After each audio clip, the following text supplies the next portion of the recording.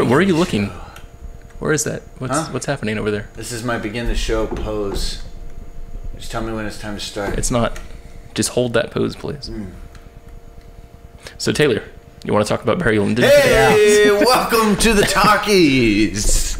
We were in the middle of a show, man. This is it. The show starts now. Oh. Right now. Actually, the show's been going. And today, we already started the show. I'm steering this ship, boys.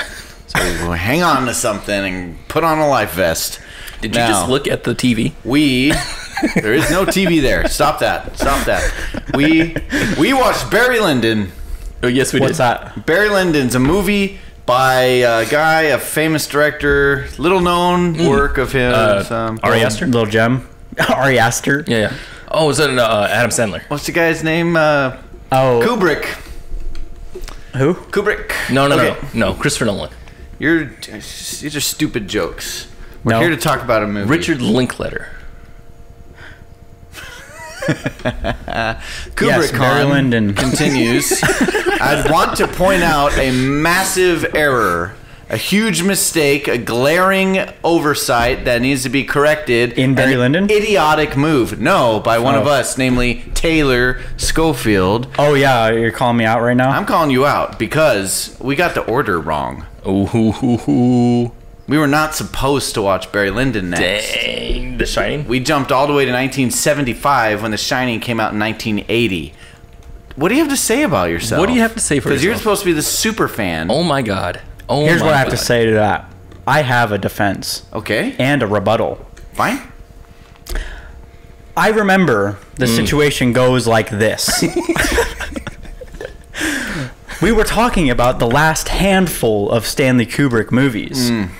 And I remember saying, his last few movies were Eyes Wide Shut, Full Metal Jacket, The Shining in 2001. But then I was like, oh, wait. There's Barry Lyndon and Clockwork Orange in there. So that's what I was thinking. I was like, oh. Yeah. But then I just got it wrong anyway. So I messed up. I actually don't have an excuse. I messed up. That's very big of you. You're a huge man, that. Taylor. I'm impressed. I'm genuinely impressed. Does not redeem you, and I do not forgive. You do not forgive. Do not forgive. I'm glad we brought this up. I'm sorry. I just want to clear it up. I don't want our viewers to now get confused and just assume that. We're not even going in reverse chronological Well, we order. were. We decided we full-on to. made an announcement that we were going in reverse chronological order. Kenny, listen. Kenny, listen. That never happened. What? That never happened. Really? That's all in your head. You're imagining things. Hey, guys, I liked Barry Lyndon. I thought it was Barry pretty good. Lyndon is a movie directed by Stanley Kubrick. It's a period piece, 1975. Known as having some of the best cinematography ever. Boom. What'd you think about it? Kenny, go. Oh, okay. For real now. Here we go. I absolutely adored this film, and not going to make any broad brush statements I'd here. say that was a pretty broad brush statement. But I enjoyed watching this more than I enjoyed our recent viewing of Eyes Wide Shut or Full Metal Jacket. And at this moment in time, it's my favorite Kubrick film. That's I call that having. That is taste right there. That's having taste. Can you imagine being like, damn, Barry Lyndon? I can't imagine that. No. Thanks for chipping that in. I appreciate that. Thanks, man. Thanks. That's a good one. That's a good one because Barry Lyndon is an amazing movie. I was totally blown away. I loved it. I loved it. I was shocked at how much I enjoyed it compared to how little I knew about it. Like, this movie wasn't even on my radar at all. Yeah. I'd seen it once all the way through, and I'd seen the first half probably like 3 times because it's a movie that, like, it's one of those movies for me where, like, I'll start it and not finish it, and I've done that a few times with it. So this was the second time I watched it front to end, no breaks or anything except for intermission, where I went and made some food. And And it was I liked it a lot more than I expected to. Like, I knew I liked the movie, but it was never in like even like top 5 Kubrick for me or anything like that. But it really is like, it kind of blew me away this time. I think that had to do with getting familiar with the characters and the period and all that, because I know you struggle with this kind of period too. This piece, right? And like piece, I kind of do too. Like I've always kind of had that like the Georgian era is a challenge for me. Even though I love the era like aesthetically and I like the stories that are told there, it's just like takes a second for me to get into that. What has bothered you about King George era films? It's only, I can't say all of them, because the one that you and I watched, The Favorite, right?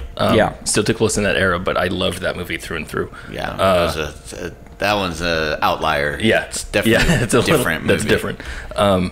The era itself has this language about it that I'm just like, I'm already hard of hearing, so it's like when I hear people talk about that language and then you just like the way they speak. Yeah, and that's it. That's the only reason. I loved this movie also. I have to say it's high in my Kubrick list. It's definitely one of my favorites.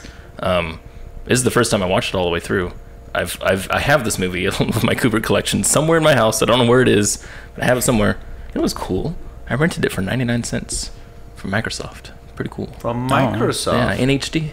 Is that in HD? Yeah, no less. Yeah. Well. Yeah. Snob Hill. Yeah, I know. Well, after watching it, it's went up in my ranks too. Yeah, it's definitely up there as one of my favorites. I very much love it. I definitely want to talk about the cinematography a little bit, but before we get there, I wanted to talk about something real quick: the Georgian era aesthetic of the whole piece, and what context I came in with it. So I told you guys already that my wife watches Georgian era stuff all the time. Like that's just her favorite aesthetic, and it's hard for me to get into those movies, not just because of the language, but also because the movies that she watches, like the Jane Austen novel stuff, are very subtext driven, which is great for reading. Not so great, I think, for movie watching, because then you have to listen to every single word that they say. And you're like, okay, I get it. Wow, he's doing this and she's doing that. Like there's a lot of things you got to read into, so you have to listen to everything. And she loves reading her movies, and captions and whatnot. And that's just not my jam. So I've generally not liked that kind of stuff, but this one was very visually driven. Who would have thought Kubrick? So actually, there's very little talking. Most of the movie. Yeah, it surprised me how little talking there was. Yeah. That's one thing that's amazing about this movie is it's a little over 3 hours long, but I really couldn't say that any minute of it felt wasted. Doesn't feel slow. And it doesn't it's always engaging at every given moment in my experience watching it.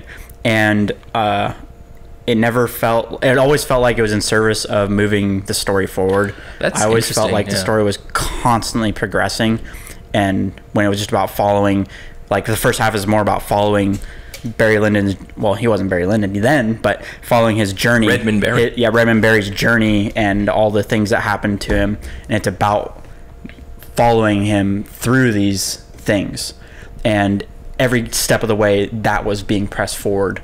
And then as soon as it changes and becomes kind of a different movie in the second half, it's all about just moving that dynamic forward. Every single scene is introducing a new point, a new idea, a new something forward. And what's cool about that is I can kind of, and with the narration, I can kind of see the book a little bit, where like I can imagine that this book is probably like extremely dense, and there's probably so much like detail in that book. Funny.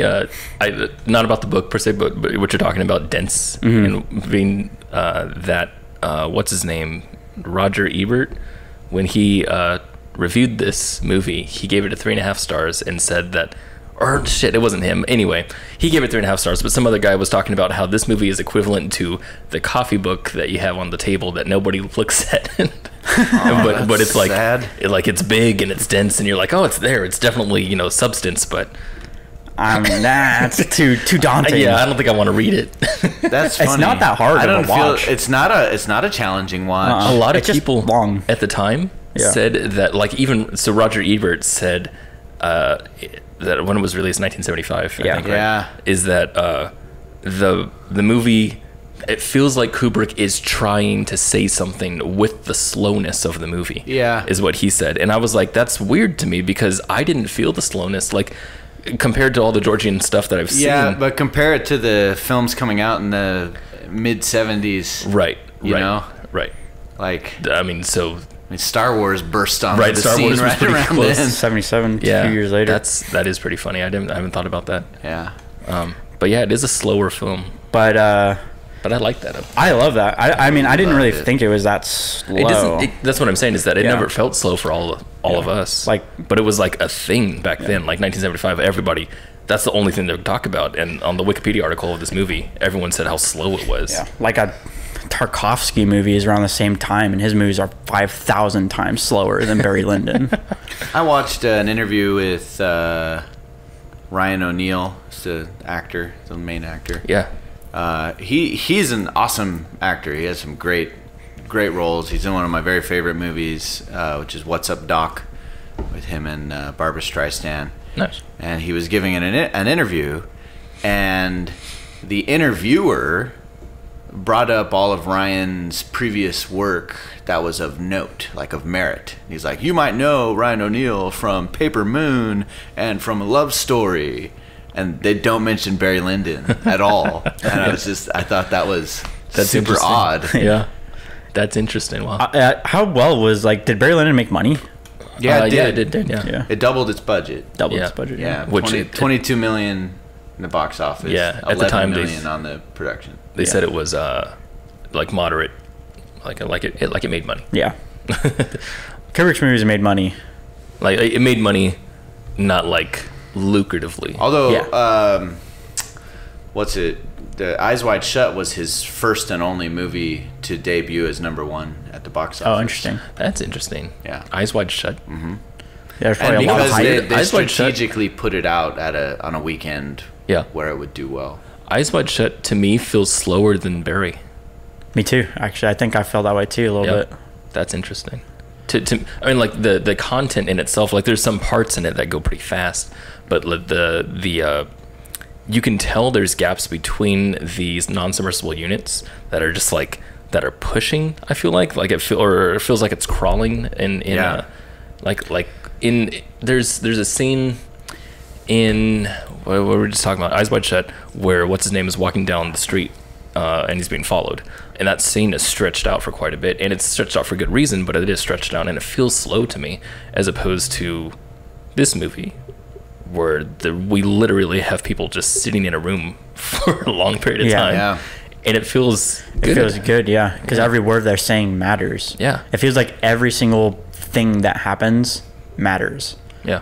And something would've thought? happens every scene. Yeah. Who would have thought? Who would have thought? One of my first impulses, about a third of the way through the movie, right after the first meeting with the who proves to be the burglar duo, right? The old man and his son, Captain. Oh, yeah. Whatever. Yeah. He sees them at the inn, and he has asked for a glass of water, and the guy's like, "Join us for a drink," or something like that, and then he goes, "No thanks." And he goes, and he "Join us for a drink." and he rides off, and my impulse was, well, that was a interesting but seemingly completely unnecessary scene in this movie. Yeah, I felt the same. Like, I really felt it. I'm like, okay. But then, of course, it was setting something up, and then I quickly realized, okay, everything in this movie matters. Like, there's no mistakes. Which kind of don't want to think that way, because later when his son's like, "When will I get a horse, Daddy?" and I'm like, "Oh, that's how the boy dies." Like, I immediately knew that as soon as he said it. I'm like, funny. "Oh, well, he's gonna die from the horse." That's really funny. I didn't have any of those issues. I know that's the thing with you, is that your premonitions. Premonitions, yes, that's what it is. The spirit, the genie of movies whispers in my ear. Yeah, that's too bad, man. I saw a flaw. There's no flaws. No, I saw one. No, Kubrick's flawless. Impossible. Not this time. Impossible. Every other time, yes. Not this time. There, when Redmond Barry is getting in that bare knuckle brawl, and it's all handheld camera. Yeah. And he's like over his shoulder. The camera's really close over Redmond's shoulder, and at the very left corner of the frame, there is a shadow of the camera. You can see it.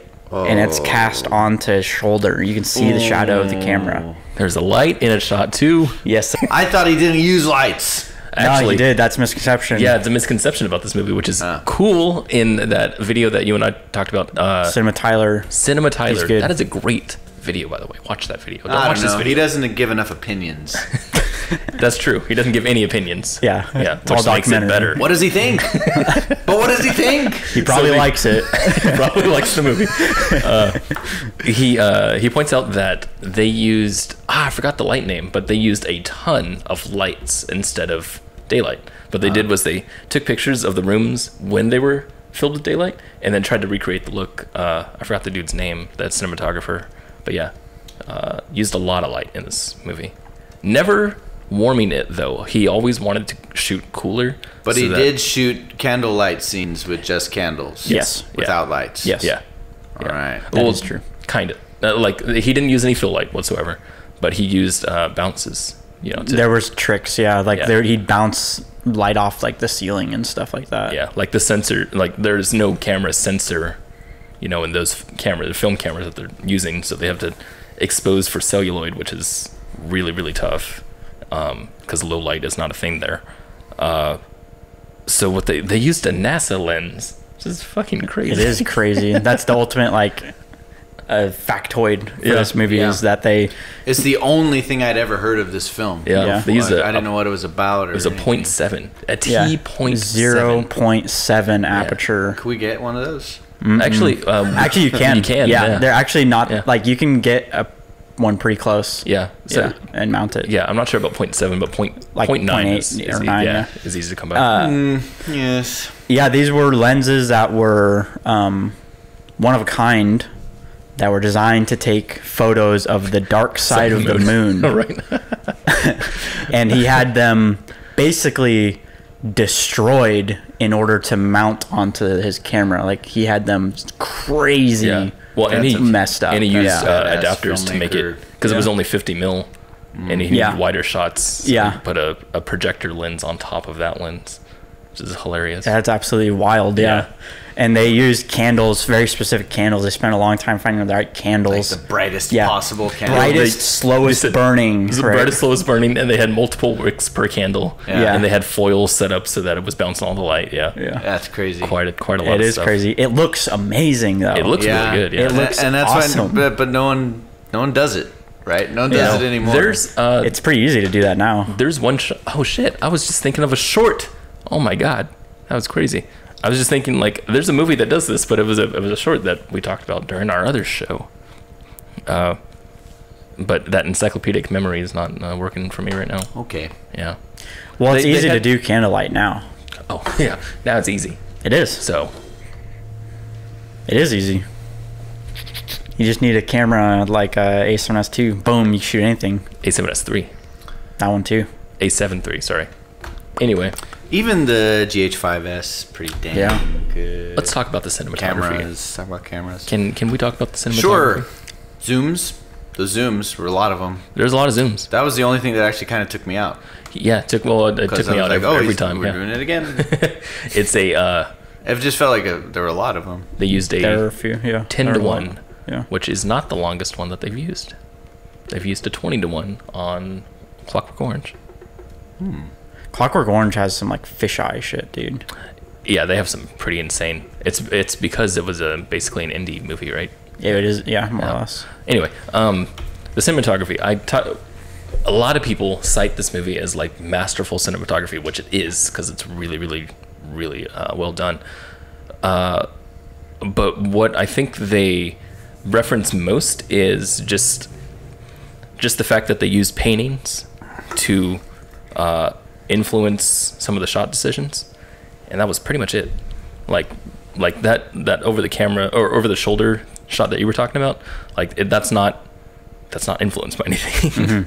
And I found out in Cinema Tyler's video that the way Kubrick shoots a lot is that he doesn't usually make a shot list completely for the film. He gets on set, has everyone dressed up, get into their places, and start acting.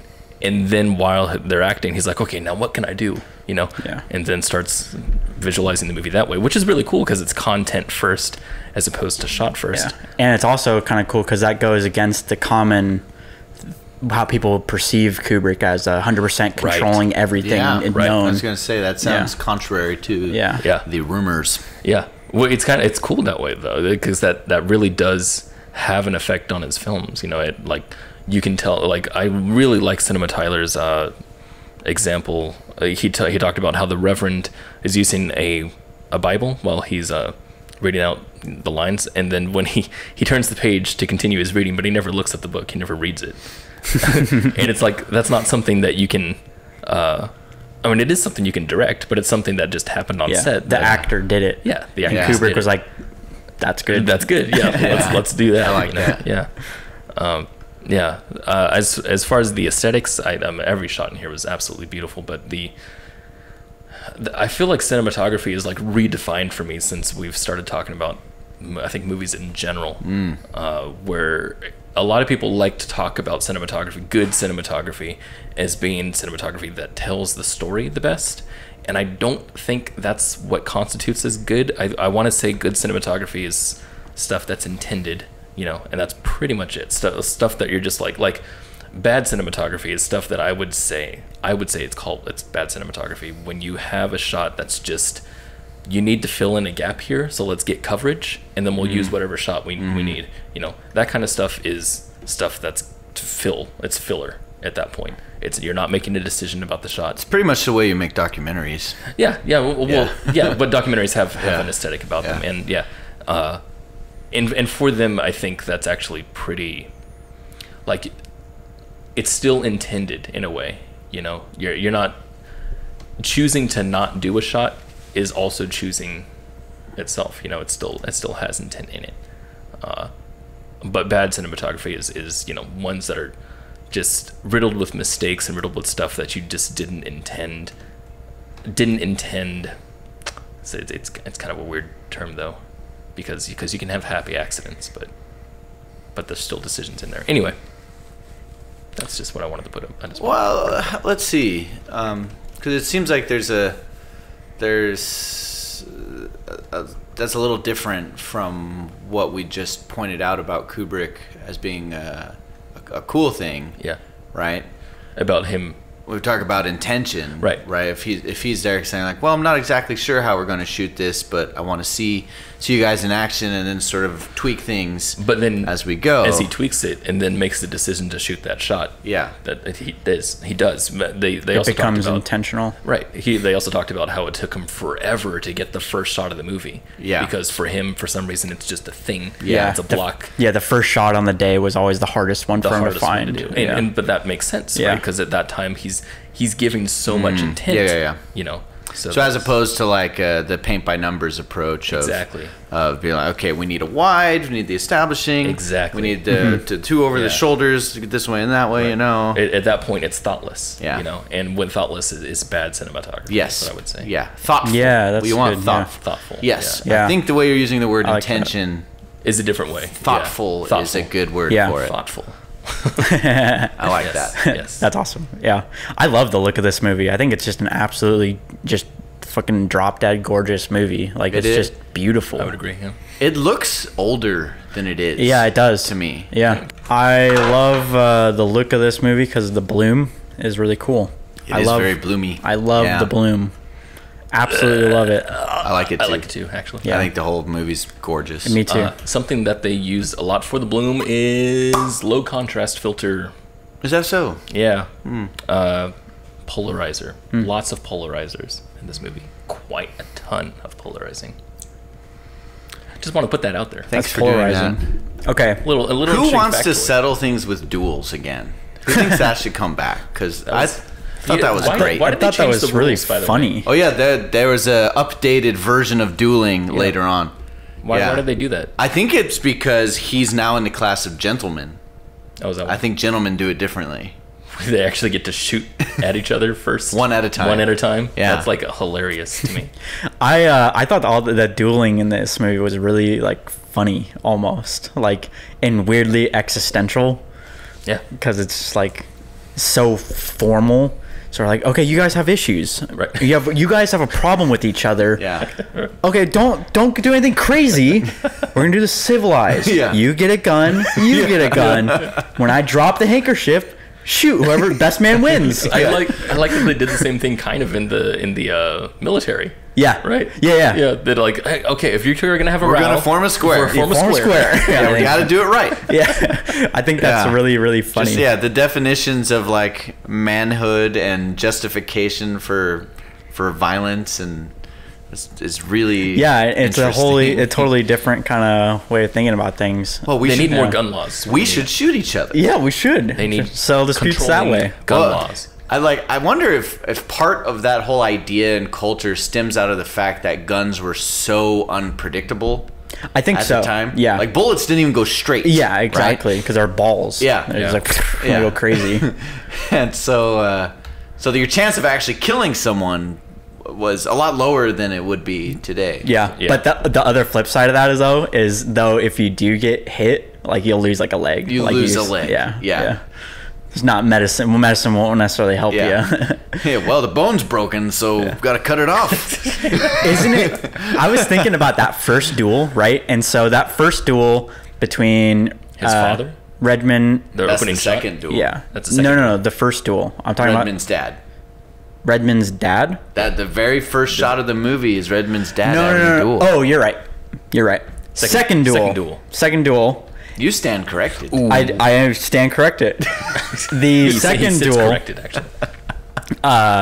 when he's shooting the general, I think it's really funny how terrified the other dude is, and how he's like just trembling. Yeah, he's like crapping his pants. Yeah, and he's trying to give him ways out and stuff. And then when it was all done, he did shoot him, and Barry did shoot him, but it was what was it? A bullet? Tau. Yeah, they called it toe. Yeah, it was a toe bullet, which basically meant it was just more or less non-lethal. Yeah. Right. And that made me think. I was thinking, it's like his gun was probably a lethal gun, probably with a real bullet in it. Oh, the other guy? Yeah. And Well, they that's switched out and that's what he gave said. Barry. Yeah. That's what the general dude said, right?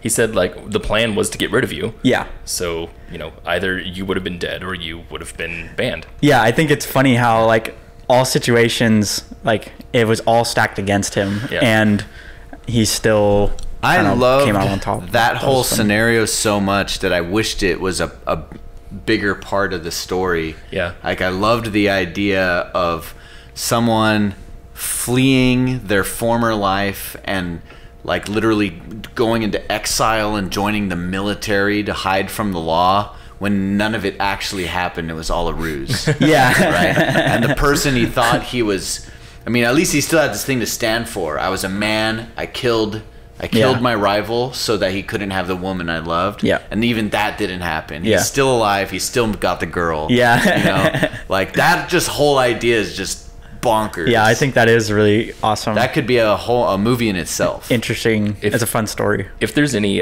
kind of critique that I have of this movie, it would be that it's not what I wish it was. Also, It's interesting. yeah, I've said that before. That is my critique of all movies I don't like. Yeah. So like I loved what the movie was. Yeah. I almost wish there was a second movie that had the same thing, but was a different story. I like the story of Barry Lyndon, but it felt like it was just a journey in his life. Yeah. Which is fine, but it's not really my favorite kind of movie. That's So it's like- precisely why I loved it so much. Yeah. Yeah. Those are the kind of movies you like the Yeah, most. I Yeah. really, Are those journey really movies. enjoy feeling like I'm in someone else's Yeah. life. Which is why It's not a contrived. Doesn't feel like a contrived story. See, I like the contrivance a little bit more, and it's not so much the contrivance itself, but it's the way they decide to tell the story, and I think that's one of the reasons is because I'm so visually driven.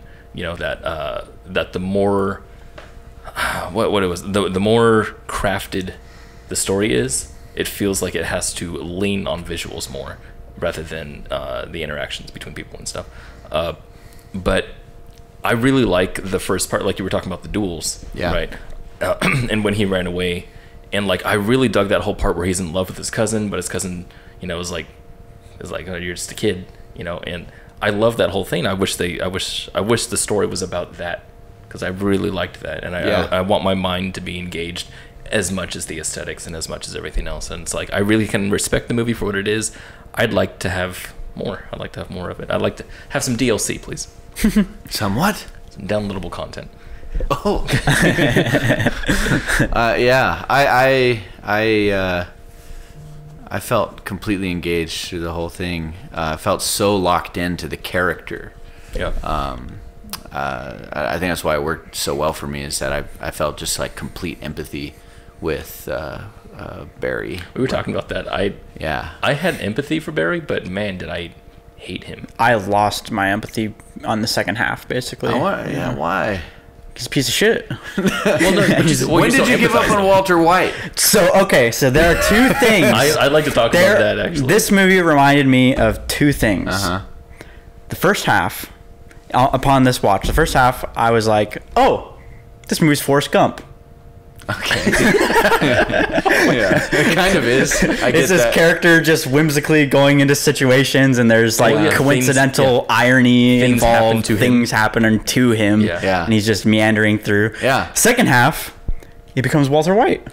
He's just like a coward, egotistical narcissist who's just a parasite to his family. Yeah, absolutely. I was like, oh, that's funny.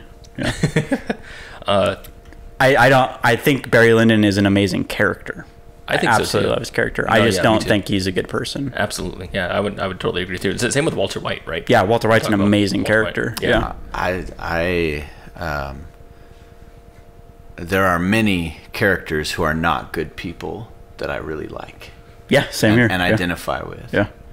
I can identify with like the dude in The Founder, you know, the main character. Yeah. Totally. Like I can identify almost 100% with his character, but I can also see that he's a complete asshole. Right? Yeah.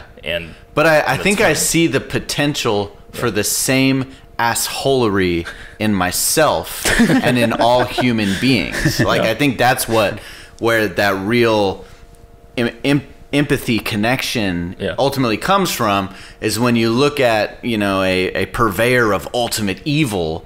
You don't have that kind of empathy connection, because you know you're not capable of blowing up a planet. Yeah. But I can see myself being capable of all kind of these slippery slope, borderline decisions that are made, from my point of view, to perhaps bring me up to the next level in life, support my kid, make my kid have a better opportunity than I did. Yeah, but I mean, I wouldn't say that makes you like the person, though. You're just empathizing. That's just empathy. No, I think it does make us alike. I think it really does. I don't mean like as in similar to. I mean like as in you desire to be that person or look up to that kind of character.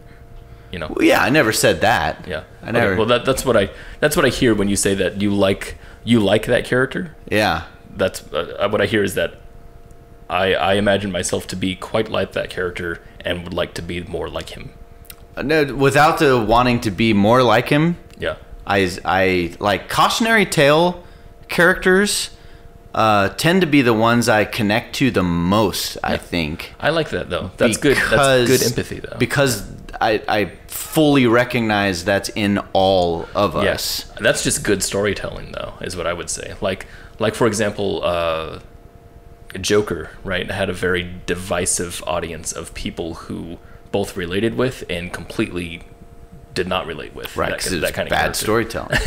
Well, I would say that that has, you know, it says one kind of empathy. Yeah. And there are some people that relate with it and some people that don't. And either of those people can like the Joker as a person. Yeah. But yeah, I would say strong empathy is just good storytelling. Same with something that Marvel movies don't have a lot of.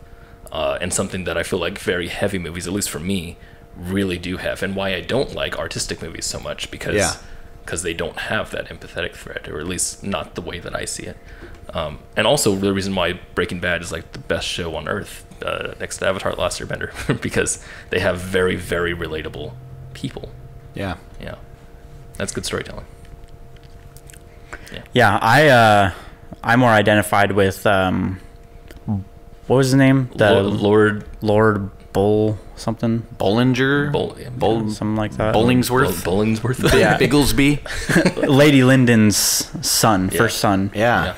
Because I got so like annoyed and like I was like, man, Barry Lyndon, like that guy's just kind of a dick in the second half. He's like becomes totally complacent and he's like feeling all high and mighty, but he didn't do anything to really deserve that, and he's just leeching off of Lady Lyndon, and then he's just kind of like disciplining this son that's not even his, and he's growing up resentful, and when it gets to the point where he's older and he starts like standing up to Barry Lyndon, I was just like, yeah, let's see it. That's why my favorite part of the movie was when he during that concert and they storm in with the big shoes awesome. and they fight. Like I love that, dude. That feels so angsty to me. It's super angsty. I cringe at it. I loved it, dude. I loved it because I felt like the whole movie was almost, at least in the second half, was building up to like that moment, that moment where there's not, it's just like a snap where it gets very visceral and very intense and just violent. It becomes action all the way, and seeing that action in contrast to like everything else that's happened in the movie where it's mostly just things playing out, and then to see it go bad like that and see it get violent, and then that has huge ramifications for the rest of the movie, I think is really cool, really powerful. So I felt like the movie wanted me to see things from Barry's point of view. I felt like that's what this movie was, right? It's mostly from his perspective. And so I had settled down pretty firmly in that perspective. And so I always saw that kid as a little snot, and I hated him. I just didn't like him at all. I wanted Barry to shoot him, and I really did. That's so funny that we just got on the opposite spectrum, sir. Well, I mean, I think it's obvious that it's just part of our kind of personalities, right? Mm-hmm. And how old we are and stuff. For me, I didn't relate with either. I feel like it was a storybook that I looked at, and I'm like, oh yeah, those are two characters that hate each other. Interesting. And that was it. I felt, obviously, I was empathizing with both, but I wasn't rooting for either. I felt like I was taking a seat and watching what's happening, and that's pretty much it. Yeah. I felt like that too, in the sense that like I wasn't necessarily rooting for the son or whatever, but when it did happen that way, when he did getting an upper hand, like basically I really enjoyed watching Barry Lyndon crumble. Yeah, like that brought satisfaction to me. That's something that I really like that in, what was that movie? HW. Yeah, There Will Be Blood. Yeah, there's a bit of that in there too. See, like that. Yeah. It did not at all give me satisfaction, but it was extremely poignant because to me it was just seeing the inevitable. Like that's how I saw it too. And then that's why the epilogue was so powerful to me, because it's like, climb as high as you want, dude. We're all going to be worm food in the end. Yeah. I thought that was cool. Yeah. The first half of the movie, I was much more in Barry Lyndon's shoes, and I felt a lot more empathetic towards him and more like, okay, I understand where So you're what was the coming from. moment? We have this conversation with Breaking Bad all the time, right? People always have their story of when they leave Walter. Yeah. When they leave? What do you mean? When they stop switch rooting on for stop rooting for Walter. Oh, when you start rooting for him because he becomes like... Because he's like crosses a Yeah, line. you get to a point where you're just like, okay, I'm not a fan anymore. Yeah. Right.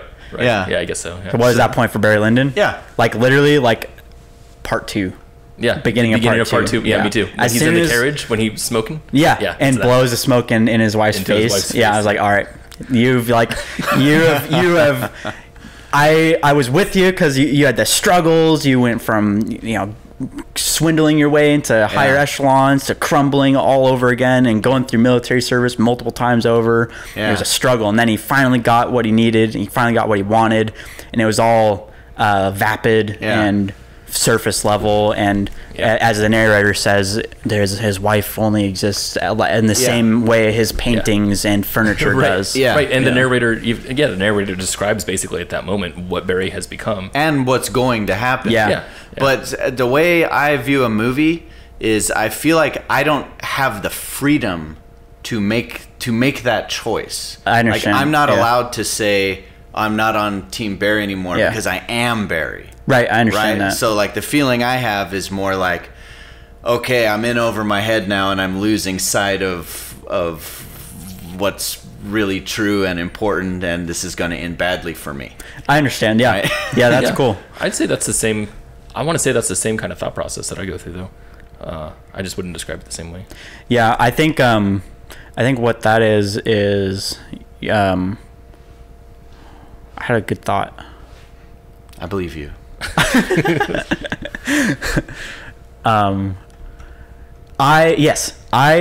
When people ask me like, oh, what's your favorite character in Avatar? What's your favorite character in Breaking Bad? In anything? Yeah. My favorite characters, like, I always want to say like a side character or someone else that's not the obvious main character, but like, right? Because like that's like more interesting. Like when I'm trying to have an interesting talk, but almost all the time, the main character is usually always my favorite characters, because all the emphasis in the movie is put on them. You know, especially in Barry Lyndon. It's Barry Lyndon. It's about this person. Yeah. And so like it makes sense to go all in with that and like see it from his perspective and get enriched in that. That's what the story. I feel like that's what the story is about. Yeah, right. It is about that. And so like when I talk about like the founder, or even Mad Men, for example, like it's about people who are bad people, but they're doing like the best they can or whatever. I love those kinds of stories because they're just interesting stories, and you're going along with the empathy thread of these characters. I still have a hard time even calling Barry a bad person. I don't know if he's a bad person. I wouldn't say he's objectively a bad person or anything like that, but I would say he's extremely narcissistic. I would say that he's narcissistic and a parasite to that family. Well, but then we're talking a little bit more subjectively at that point. I mean, that's all I ever talk. That's all I ever talk. Thanks, Taylor. Thanks. No, I'm talking about in connection to the novel, right? What the author was trying to say about this character. Okay. Like obviously the author set up a certain character. The narration at that point, the second part of the movie, explicitly told us that Barry had become someone that he was not before. Right? Yeah. He's now crossed over into this new person. Yeah. And they showed the assholery of him blowing smoke in his wife's face. Like that's just that's typically known as a bad thing to do. Yeah. So popularly, he's known as a bad person. Yeah. Yeah. But everybody knows morals are relative. Yes. So at that point, you could argue just how about the family in the movie Parasite? They're parasites too. I know. I question if they're good or bad. Yeah. I think they lean towards more good, but they're definitely not black and white. Well, I mean, same with Walter White. I mean, I felt like their actions are more. I think they're better people than Barry Lyndon. I don't say I wouldn't say either, but I feel like their actions are actually a more deceitful. You know. Well, yeah, I think you can argue anybody that way. Like even Firelord Ozai, you can argue. You know, I would love to see a story of Avatar: The Last Airbender through Firelord Ozai's eyes, because that would be an amazing, like, you know, it'd be the Joker movie. You know, it'd be that kind of thing where you see a bad person, but from their perspective. Yeah. And so they're not bad. So, like you said, morals are relativistic. You know, so I think you could. Yeah. I'm really trying to wrap my head around this whole conversation, this piece of our conversation, because I don't think I would have ever described Barry Lyndon to someone else as, you know, the very short answer of Barry Lyndon's the story of a guy who basically becomes a parasitic, narcissistic asshole and then fades away and, you know, reaps it wouldn't have crossed my mind to define Barry that way. Until you two brought it up. The narrator says that though in the movie. Yeah. So I'm just saying, it's just, to me, that is a normal human existence. Yeah. that we're seeing portrayed in front of us. That's interesting. Yeah. That's interesting. Cheating, narcissism. I think if we had narrators describing our various arcs in our life. I'm not saying he's right or anything. I'm just saying that's the description. If you were to describe it to someone else, that you would use his description, I imagine. That's all. All right. I think Barry Lyndon's a bad person. You're here, folks. Hurts my feelings I'm sorry. because I was Barry Lyndon for like 3 hours. You're a bad person. Kenny, you're not Barry Lyndon. Don't say that. Don't say that. Okay, I like you so much more than Barry Lyndon, dude. So much more. For me, it was I don't like Barry, and I was like, oh, I don't like Kenny either. They equate. Yeah, that was the first thing that came to my head. I was like, this guy's exactly Kenny. He's shot me before, and yeah, I wouldn't equate you. I didn't ask you to. You did though. No. You did. You just told me to. No. You did it yourself. Just saying I like Barry Lyndon. That's all. It's fine. I think that's okay to like a character. Yeah, It's quite fine. I would be his friend in real life. Barry's not a real person, Kenny. Maybe we should move on a little bit. That's the shots. What about the shots? What about the shots? I know a shot that I loved. It was the one when they're marching into war when he has the red coat or whatever. That and whole lineup. Yeah, the lineup where it's a dolly that. shot. It's tight and just slowly zooms out as we dolly with it to one of them. It's like That was awesome. I was like, holy shit. That was great. How much dolly track did they have to use? 800 feet. Holy shit, that's a lot of dolly track. Literally. And 3 cameras on 800 feet of track. Damn. Yeah, that's right. Because then they cut out because they had a wide and a yeah. That is crazy wild. Yeah. Well, I think what boggles my mind the most about this movie is this just huge scale, tons of effort and attention to detail, and money spent. That's not a small budget for 1975, and Kubrick, right? It being Kubrick himself on what seems to be a fairly like what I think on a surface level would be an unexciting piece of IP. Yeah, it's not like entertainment right only. It's like a character study. Like the whole of all of its parts has turned into something that's very special. Yeah. But for someone to be like, I want to make an epic, beautiful, and just masterpiece out of this novel of Barry Lyndon just seems bonkers. Yeah. And that just goes to show how Kubrick makes his movies. Yeah. You know, it's not like you said, he's like producer extraordinaire. Yeah. And it's like, it's not even necessarily about the book itself that he chooses to adapt. Like the book is just the seed of the movie, you know? See, that, what you just said, I think is something that I can relate with so much about Kubrick, is that there's so many people, so many film analysis people that look at Kubrick's creations and be like, can you believe all this amazing symbolism that he's put in everything and so much thematic connections and everything? And though some of that stuff might be there, I'm fairly certain he's producer first, vision second.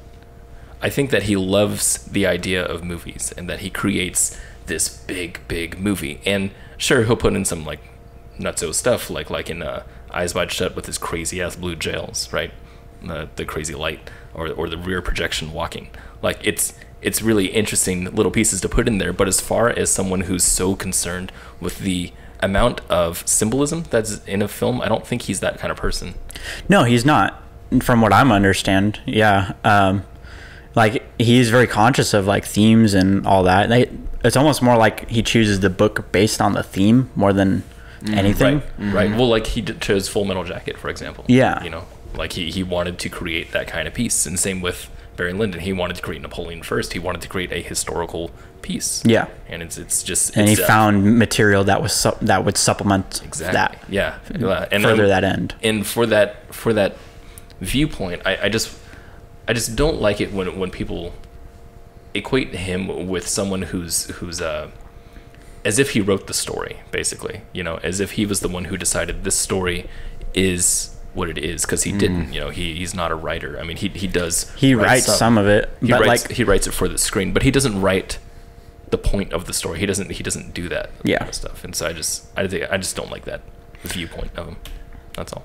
He picks and chooses what to do with the book, story wise. Yeah. He'll go and elaborate on things that are totally different. That's why Stephen King hates The Shining, right? You know, because it's not necessarily the book. Exactly. It's well, just same with 2001. a Kubrick movie. Same with 2001. Same with Full Metal Jacket, actually. 2001. Yeah, 2001: Space Odyssey. Yeah, with Arthur. Yeah, that was he also co-written. didn't want it, and same with Full Metal Jacket. The dude who wrote Short Timers didn't want it, didn't care. Like, that's interesting to me. Yeah, enemy to authors, Stanley Kubrick. Yeah, because he doesn't have any sacredity. There's nothing sacred about the books he's adapting to him. Right. They are malleable tools more than anything in his eyes. I think Kubrick is like an underrated producer, or at least not underrated, but like people don't think about how much he produces his movies. It's always director first. Yeah. But he's always hand in hand producing all of his movies. I want to say he's an overrated director, underrated visionary. That's what I would say.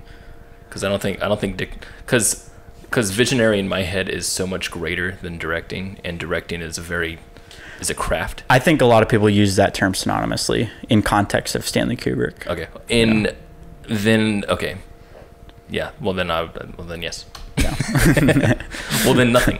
Yeah, because while I think you're saying is true, at the same time, I don't think he could have successfully pulled off the same movies if he had produced and hired a director.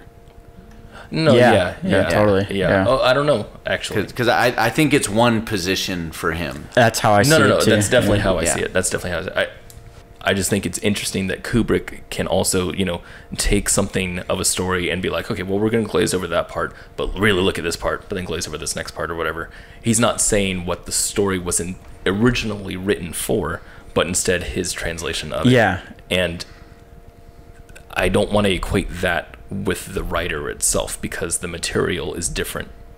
Yeah. It just becomes a different thing. Yeah, I think he looks at source material as materials, right? As just like I have this idea for a movie, but I'm not going to make characters and arcs and all that stuff. That's not the kind of grunt work I like to do. Right. Give me a box full of characters and places and relationships to play with. And I'll play with. Yeah, I think that's him. I think you're totally right. Yeah. I think that's completely accurate. Which it's got to make an author feel like crap. Yeah, totally. Even though he's not making any judgment on the work itself, you know. Yeah. Like he loves the book The Shining. Like there's no. That's why he made the movie, you know? Even though it's a much different movie than the book. Paul Thomas Anderson has this awesome story he tells where he got to visit the set of Eyes Wide Shut while they were shooting it, and he got to meet Stanley Kubrick briefly. So this was 1999. This was right after Boogie Nights came out and was a big deal for him. And Paul Thomas Anderson says he only got to meet him Kubrick briefly, but he noticed that Kubrick was instantly had more respect for him once he found out that Paul Thomas Anderson also wrote his own movies, that he was the original screenwriter for his movies, and not just a director. That Kubrick then was like, oh, all right, you're legit, and gave him a little bit more respect. I thought that was interesting. Interesting. Yes. Yeah. Wow. Well, what more can we say about Barry Lyndon? Barry Lyndon, more like 3 hours of snoozing. I was riveted. Me too. While I slept. I was not riveted, but I enjoyed it quite a bunch. Not riveted, though? Not riveted. I don't know. Maybe. The way you and I look at movies are different. Is that true, though? Yeah. I don't know about that. There were a few scenes that had me, like, actually jumping out of my seat a little bit. Yeah, okay. I'm definitely not that way. Let me ask you this then. Yeah. Because this reminds me of something I wanted to talk about. Was there a moment in this movie that that you would classify as the most powerful moment? Because again, I'm trying to get your sure. visually driven mind. The last shootout. That got you the most. Yeah. Yeah. Yeah, because it said, I feel like all the actions that took place were so slow and said so much about each character. Yeah. The way what's his name's loading the gun, the son, the way he's shaking, the way he throws up, starts to throw up and then runs off to go throw up. Yeah. To make sure that he's not trying to make a big scene of it, but he is. Yeah. The way what's his name Redmond is staring at his son the entire time, never breaks eye contact with him. The way the other guy is saying each step, even though the steps are already what do you call it? Everyone knows. Everyone knows it, and the way he's directing all of them, he's trying to make it so much more formal than it is, and it's that whole scene gets me pretty good. That is an amazing scene. Awesome scene. Yeah, that really is an amazing scene. Yeah. But yeah, that would be the strongest moment for me. Yeah. And visually, you would say that the way it was shot had to do with that? Absolutely. Yeah. Yeah. I'd say the reason why it was that way for me was because of the way it was shot. Yeah. Had that been one big wide shot, I wouldn't have been able to tell Barry's eye contact. I wouldn't have been able to tell the difference between the space of the sun running between vomiting over here and over here. And it's like that kind of stuff really pops out to me, which I know, by the way, is not the way I'm interpreting it is probably not the way Kubrick intended for it to be interpreted, as all artists are. They make something and then people interpret it in whatever way they desire. Yes. Most powerful moment of the movie? I have two. Yeah. The fight that breaks out between Barry and his son, half-son, stepson. And then the last shot of Barry Lyndon as he enters the carriage the on freeze crutches, and it freeze frames. Yeah. that did it for me. Yeah. I was like, oh, dude, that's fucking crazy. He's on crutches, he got one leg, and it's his back, he's halfway in. Yeah. It's like, boom. I thought that was the cheesiest shit ever. And they're just we don't know what happened to him after this. Yeah. Yeah. I love freeze frames. That felt so 1975 to me. That was kind of tipping its era. Yeah. For sure. Yeah. For sure. Which it was cheesy for me because it's visually not interesting to me. I loved how it made me feel. It was super impactful. Yeah. It hit me right in my gut. What do you think? Right as it froze, I was like, why do you think it hit you so good? Because of how far we've come with Barry. We've watched a large portion of his life. Yeah. And at this point, he's basically at his lowest and his most shameful. And we don't even get to see his face. It's from behind. And he's halfway into the carriage. And then it's the last shot. And we just hold on that image. The image of him entering the carriage with one leg, crutches, hunched over, don't see his face, it's all his back. The fact that we hang on that image specifically is what hit me more than anything. And then to my own little, even more, get deeper, is I assume that person was a body double. For the one leg thing? Yeah, because I was wondering how they even did that. Because I don't know how they would have pulled off the leg thing. Right. Unless his leg, because from the front you could have his leg really tightly wound. But it's one shot. And then they cut behind and his leg would be there. Wait, did they cut? Yeah, they cut. I thought it was one shot. They cut. I thought it was one shot. So say it is a body double. I think it's meta ironic that the last shot isn't even Barry Lyndon. It's not even that guy. Not even the actor who's entering the carriage. I dug the freeze frame Yeah. because to me, we've been watching a motion picture, right, through this, and it was like that's the end of the film we have on Barry. Yeah. There's no more. We can't follow him any further. This is the end of the story. And so we get to the very, very bottom, and he's going off potentially to his next chapter of life, but done. Yeah, this is all you get. Over. Yeah, that's all you get.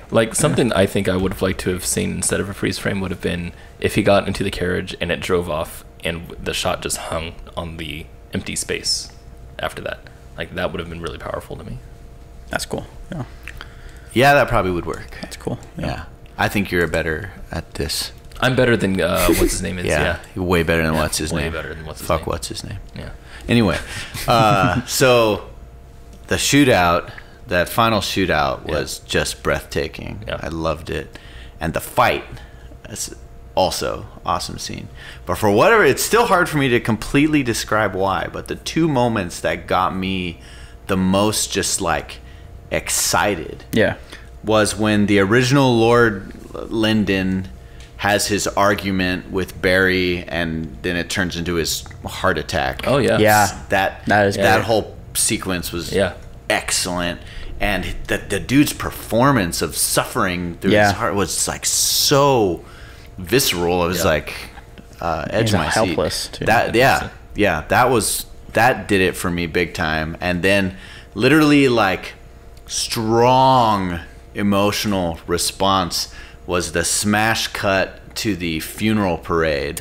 Dude, with hell the music just dropping hard right as the casket comes forward, and the minister dude reading his prayer was just excellent cinematic moment. Yeah, same. I would totally agree. That'd probably be another one I'd mention. Yeah, the whole sequence of their son dying and them being by their bed and then cutting to that coffin stuff, like seeing the kid like grapple with death and stuff like that. You know, it's interesting. It reminds me of the first movie that I made, or that I was art director on. And I edited the movie too. And there was a part where I cut from. There was a fight that broke out with this guy who was jealous. Dude lays is unconscious on the ground. The other guy is like standing over him. And smash cut to funeral, to gravestone. And the first thing that I heard from an audience member when we showed that to the people was, "Wait, what? Is he dead?" like it was confusing to them. And it's seen, when I look back at it, as such an amateur moment. That smash cut. Yeah. Because really there was no intention for that smash cut. It was, we have no footage between here and here. That I got to cut to that next. Right. So that's what I did. So I can see the difference between someone's the smash cuts that you're talking about to the funeral. I think that was excellent cinematically, like you said. But I wonder what makes the difference between that and a student film or an amateur doing the same thing.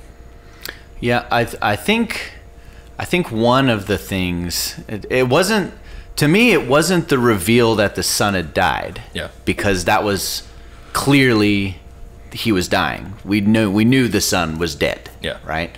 That was happening no matter what. So it wasn't that the shot was used to reveal and then he died. Sure. It was more like, it was more used to reveal the next step on Barry's story, the next step on his path. And I think that's, this piece of Baroque music that they keep using as Barry's theme that starts off the movie, ends the movie, and recurs throughout, is really Barry's theme. And they drop it heavy right when they cut to that scene. It wasn't a tribute to the boy. So what would you say then made it so visceral?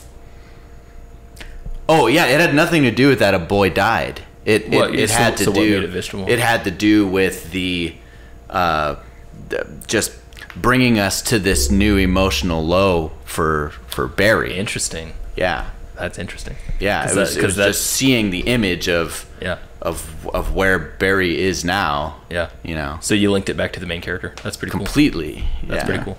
I also think the scene that precedes it gives all the context for the shot itself. Well, for me, as Kenny just said, I didn't read that the same way at all. I saw it, confirmation of a dead boy, and I was like, oh my god, like that smash cut made me feel really low, like you said, emotionally low. But it wasn't for Barry's perspective. I was just thinking, oh damn, the kid's dead. Well, there's no saving him. Wow. So I thought it was interesting that it was. I think if we cut to funeral, yeah, and honestly, I think the biggest piece of this was music. Yeah, I think if you had just cut to funeral without music, it still would have done it for me, though. It was Boy Is Dead. Yeah. But with that music specifically, Sure. had been married to every key moment Barry Lyndon, yeah. of Barry's story. That's interesting. Yeah. They used all kinds of crazy music in this movie, but Yeah. that theme came back at each step. I think cool. that That's cool. kind of thing is like one of my favorite like end results that cinema can produce in give to an audience is a shot like that where I felt like the preceding scene up to that cut made that cut as powerful as it did, mixed with the music itself. I loved how like we knew the boy was gonna die, so it wasn't that kind of reveal, and it was just sitting with Barry Lyndon and Lady Lyndon as they're like in denial of their own son's death, while their son comes to terms with the death. Yeah. And is trying to work out heaven, and like maybe I'm okay if I go to heaven. There's just some kind of justification there. He's wrapping his head around it, and then how emotional that scene is, and then cutting to that shot of the funeral happening with that music sting also on top of it is so powerful. It's sort of like I feel like that's like the pinnacle of cinema. Like I aspire to do like moments like that is what I want to create. I want to be able to like set up a whole movie, like a movie for a moment, right? It takes the whole movie to build up to one moment, sort of a thing, which I kind of felt like there's a few moments like that. I don't think the whole movie built up to one moment in Barry Lyndon, but there's a few sequences that all build up to one quick moment where that one moment is such a huge emotional payoff that wouldn't have been possible if it was that moment isolated. That was this movie. Yeah. That was what it was, top to bottom. Yeah. Stuff like that. Yeah. I think that's brilliant. Yeah, like long burning fuses. Yes, exactly. Leading up to certain moments. I didn't find big releases in the movie except for that one shootout for me, but yeah, the whole thing, like when I describe it as a journey, you know, as no real goal except for we're gonna follow this guy during his life. It never felt like we were reaching a climax and then release. It never felt like that to me. It felt like a 3-hour journey. I felt like there were times where that happened. I'm not necessarily saying like there was one overarching thing. Yeah. It was just certain sequences built up to certain moments. Definitely. I would definitely agree with that. Yeah. There are these just like beautifully like just cinematic moments that are sprinkled throughout the movie. What do you mean by the term cinematic? Cinematic, I think when I say cinematic, what I'm saying there is like all aspects of the movie making process, editing, cinematography, production design, directing, performance, that they all came music, together to do something, all coalescing in perfect harmony to further the story or create an impact of some sort. Right. And so that's what I mean. If I can draw a comparison, there's another very famous period piece with a very similar story moment, Gone with the Wind, which I don't think is nearly as powerful as this movie. But the Rhett Butler, the father figure, purchases a horse for his daughter, who then falls off the horse and dies, right? And in Gone with the Wind, it's spoilers for Gone with the Wind. That movie got canceled. The movie's banned. We're good. You shouldn't watch it. In Gone with the Wind, it's just like, oh, sad. That's sad that the kid died from falling off a horse. But it's literally she rides her horse. You hear the sound of falling and screaming, and then the dad runs holding the child, and then they're having a funeral for the child. And it's just like, oh, that's sad that happened. Let's move on. Exact same thing happened, but not nearly the emotion that you get in Barry Lyndon. Not even close. Not nearly the emotion that you two felt. Because I wouldn't say that, because there's another movie, Atonement, that I think does amazing at delivering its story. For emotional just peaks, just absolute crushing emotional stuff in that movie. And one of the shots is this stuff that's going on outside. There's a conversation happening that's very important, by a fountain, and you don't get to hear what they're saying, but you know how important it is because of the circumstances and the context that built up to that moment. And to me, that felt extremely poignant, whereas most of the stuff in this movie and Barry Lyndon didn't feel as poignant. It felt important. It didn't feel poignant to me. Well, God damn it. Well, then why are we even here? Actually, I was thinking about that a little bit. What? About the existential. I know you guys are tired of it, me talking about Talkies as an existential thing. But I think I nailed it here. I think it's because you two are so close together of your enjoyment with movies, because both of you really like the same stuff. We're different. No, you're the same person. He thought Barry Lyndon was a piece of shit, and I liked him. I think he's a hero. You two are very similar with the things that you like in movies, and the reasons why are very similar too. Or at least you can identify with Taylor a whole lot more than I can when it comes to those. It's our blood. So, I think that's probably the reason why I have a little bit of a distance here, because I don't do the same things. I don't like the same things. We all know this. I know, but that's why I have a problem with it. We know that. I know. We've known it for a long time. I know. We've had this conclusion. Absolutely. Do you know what I want? Huh? What do you want, man? You want me to like something of my own, and you want you to like something of your own? I don't know if I can do that.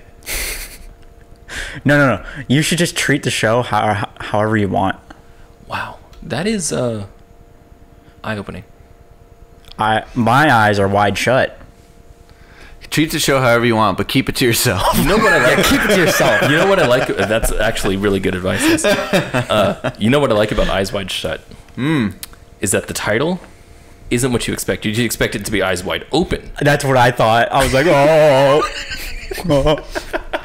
What does that even mean? How could eyes be wide shut? What does it even mean? I don't know. Oh, I was going to say that the title of the book, Barry Lyndon, is called The Luck of Barry Lyndon. I think that's a way better title than just Barry Lyndon. It's more descriptive of what the movie is. It is, and I had that been in my head contextually, I think I would have liked the movie actually a little bit more. Really? Yeah. I would have found that a little more contriving, right? I wouldn't like that. Yeah, it's because we think of movies differently. Yeah. Who would have thought, right? Will you stop saying that? It's just implied. I love it. I love pointing it out.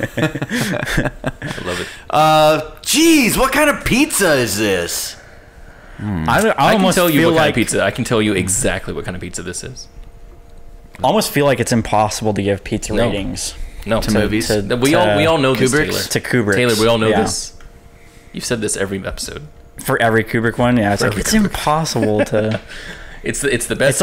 It's like when Anthony Fantano does Classic Week every year. He reviews Classic. Oh, He yeah. doesn't rate the albums. He gives them Classic out of 10. Anyway.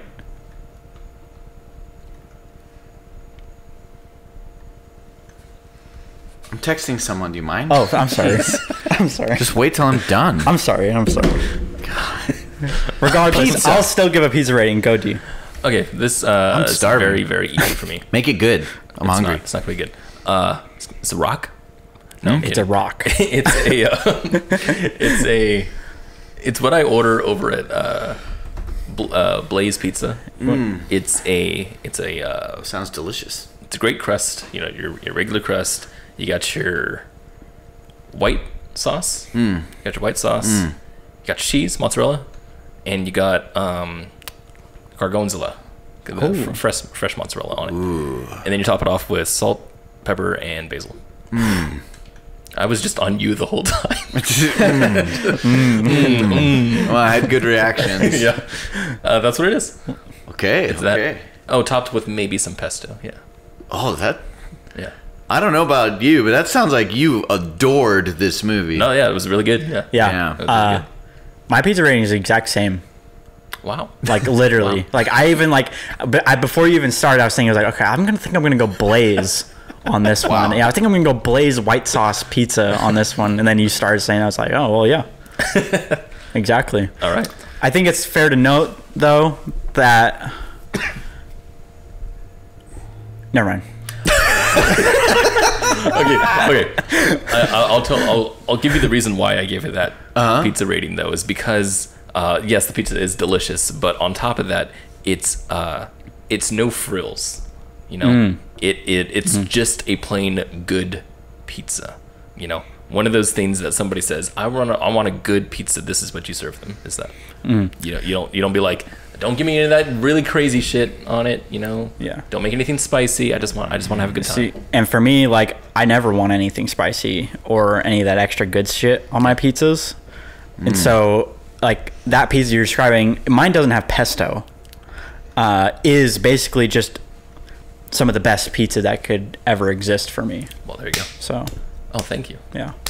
Thank you. What is yours, What's Kenny? your pizza rating? Oh, it's simple. Simple. It's a glazed white pie? sauce It's pizza. a white sauce pizza. You walk up to the counter and you say, "Hey, I'd like a deep dish cornmeal crust Wow. pizza, Yeah. topped with fresh mozzarella, sweet corn, and caramelized onions." And they bring it to you in a three-cornered hat. And when they give it to you, you're like, "Why is this in a three-cornered hat? This offends me." And so you duel. Okay? You win the duel. Sure. In the duel. You eat the pizza sitting on the corpse of the man you shot. But, twist, he isn't dead because you shot him with a fake bullet, a non-lethal round. And in the end, he gets up and eats the rest of the pizza. Okay. I have a question for you about your pizza rating. Sure. So, let's say everything's the same. What movie would this be? Everything about your rating is the same. Yep. Except when you shoot the other guy, you miss. He shoots and kills you. What movie would that be then? Oh, that would definitely, without question, that is Rear Window. Rear Window. Yeah. Interesting.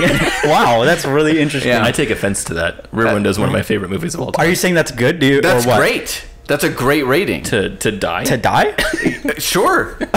What? I had saying this is bad pizza rating. You guys, I are get going to it. die? We all die. Humans die. No, I understand though, My because God. you're dying for the movie. Yeah. That's beautiful. You're saying that your death is part of Part the of enjoyment. the pizza rating. That's beautiful. Okay. Beautiful. Yeah. That's actually Rear beautiful. Window's excellent. It is excellent. Jeez. Yeah, I'm glad we talked about Rear Window. Yeah. Well, you asked me what it was. I had to I be was honest. curious. Yeah, I wanted to know. It's definitely Yeah, Rear Window. that makes sense. Now, if I was very badly wounded but didn't die, What movie would that be? let's Yeah, say, what movie would that let's be? say it hits one of my lower vertebrae, I become paralyzed from the waist down. Yeah. That is Birth of a Nation.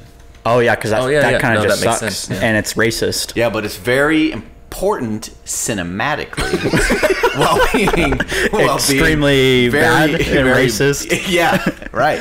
Wait, where does racism come out of the So what kind of pizza is racism? racism? Pizza. It's Probably, a pizza made out of wood with termites in it. Yeah, you know what? That's what it is. Oh, say That's what so. it is. It's a wood, termite-infested wood crust with Sawdust. sawdust, As the and sauce? also there is Sawdust is the cheese. The there- sauce is... no. There's actual cheese on there, but it's cheese that's been Ugh. left out. That sounds worse. It's been left out for months. Like the cheese is Yeah. way moldy. Yeah. Completely moldy. That's racism. yeah, that is what That racism is is. racism. Yeah, and Bad. if you're a racist, Oh man, jeez. did that just ruin our YouTube rating? Yeah. Yeah, we Sorry. can't put that on Yeah, YouTube. we can't put that on YouTube. Thank you for taking that back. Thank you so much. Now we can put that on YouTube. Now it's on YouTube. Yeah. We don't approve of racism. We approve of racism. Birth of a Nation is an important film cinematically speaking. Also, we And, love it because of thematically. how cool it was with all Yeah. the racism. Yeah, I really related with it. I was like, yes. Yeah. I was like, I really had Well, strong empathy. I relate with every main character of every movie. So Then don't watch racist movies, man. Be Dang. careful. Gotta be careful.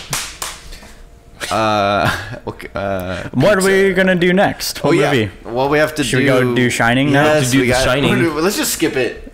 Let's just Just yeah, skip let's it. not talk about I already Shining. passed We it. missed it. I want to stick with the order. So, yeah, Shining. Tune in next time. We're going to talk about The Shining.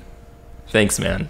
Yeah, Thanks. It's gonna be interesting because I haven't seen the movie The Shining in like 20 years. And I've Wow. actually never seen the whole thing. Damn, so dude. good. I've seen The Shining like 10 times. Since seeing it like 20 years ago, I've read the book like 10 times and I'm obsessed with it. Like, I love that book. So it's going to be a very interesting viewing experience for me. That will be interesting. It's You gonna have be a a whole long different episode. context. Yeah, there's this episode. well, it's a 3-hour movie. What do you expect? It's got to be a long episode. Right. There's an equation. Oh, shit. Yeah, an hour and a half. Damn. This is a feature. Okay. We typically, our episodes Okay, are bye. Okay, bye. a third to a half of the running length of the movie. That makes sense. That makes sense, actually. Yeah. Weird. Bye.